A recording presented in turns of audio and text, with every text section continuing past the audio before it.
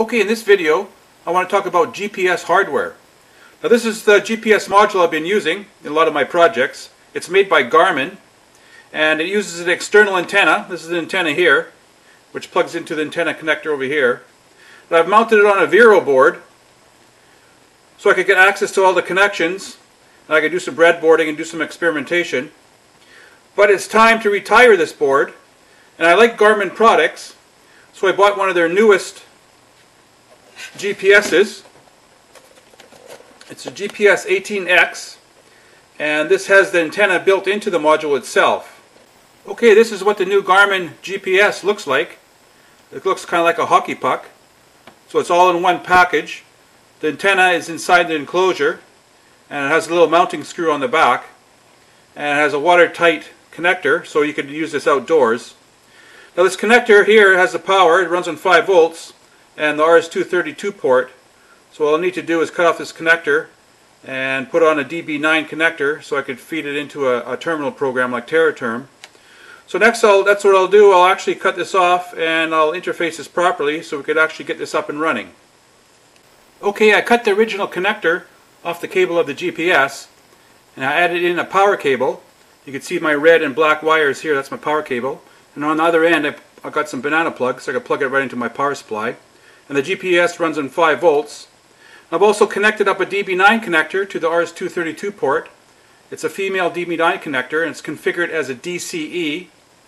And I got myself a serial to USB cable, and this is configured as a DTE, and that just plugs into there.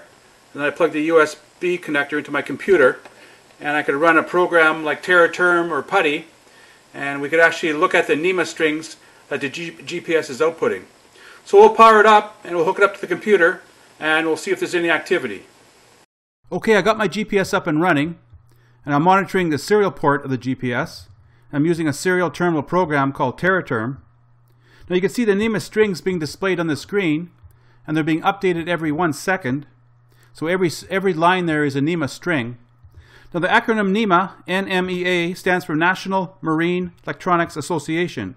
So this is the NEMA 0183 protocol. This is a standard GPS protocol. Now I just took the GPS out of the box, so I haven't exposed it to any satellites. So this is the data that's just inside the GPS. Now if we pause the screen, we can have a look at some of these strings.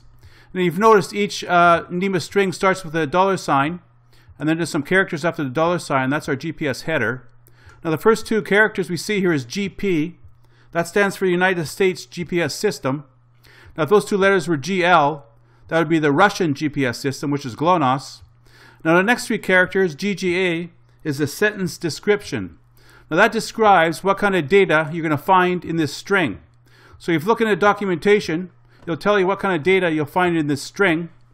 And each data has a data field. Now each data field is between commas. So from here to here would be a data field in between the 2 commas. So if you want to pick out a certain part of data, you would count how many commas from the GPS header, and then extract your data from comma to comma.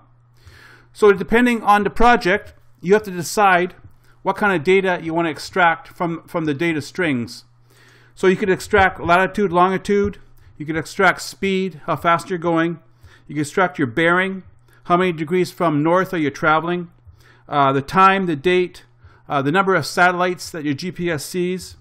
Are you in 2D mode or 3D mode? Now 2D mode gives you latitude and longitude, and you need 3 satellites for that. And 3D mode gives you latitude, longitude, and elevation, and you need 4 satellites for that. So you have to decide what kind of data you need, and it'll tell you what sentence to pick. Like here's a RMC sentence, here's a GGA sentence, a GSA sentence. So you look up in the documentation. Depending on the sentence, it'll tell you what kind of data is in that sentence, and it's up to you to pick out the data that you need for your project. Okay, here's a bit of code that I use to extract the latitude-longitude data from a NEMA sentence. Now this code is written in Forth, and it will monitor the serial port of the GPS, which is sending out its NEMA strings at 4800 baud. Now the latitude-longitude data is inside the sentence GGA. So we have to scan for the sentence GGA, and to do that, we'll scan for the header GPGGA. So my 4th code is called get GPGGA.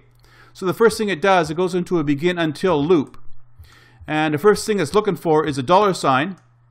And that's to detect the start character $sign, the beginning of the Nema string. Now when it sees a $sign, it'll go into the word fill header. That'll put the next 6 characters into the string variable header. Now string variable header is compared to the text GPGGA comma, and if there's a match, they'll come out of the loop and continue on.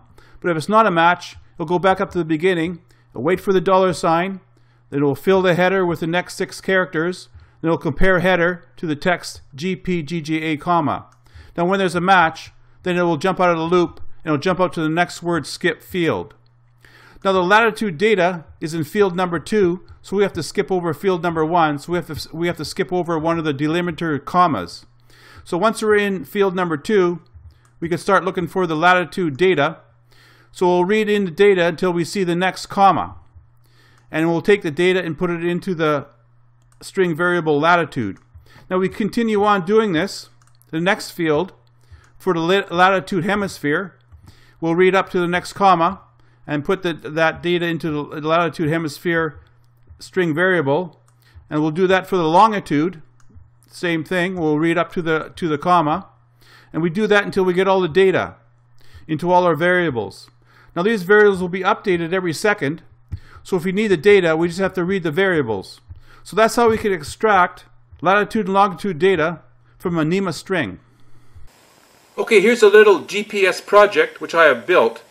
Now this is mounted in my car, and it's powered off the car battery. You can see the minus and plus 12 volt connector. Now inside this box is a GPS module, and there's a cellular phone module, and these are the antenna connectors which feed the hidden antennas on the vehicle. Now this is the anti-theft device, so if I go to the mall or go watch a movie, I could phone this box with my cell phone and I could arm it. Now once it's armed, if somebody steals my car, the GPS will detect movement and actually call me on my cell phone and speak to me because it has a text-to-speech module. It'll tell me if the car is moving and how fast, or if it's stationary. It'll give me the latitude and longitude coordinates. It'll tell me which direction the car is going, like the bearing, and it'll tell me how many satellites it's receiving. Now if the thief goes into an underground parking and we lose the GPS signal, the box will store the last position and keep transmitting the last position.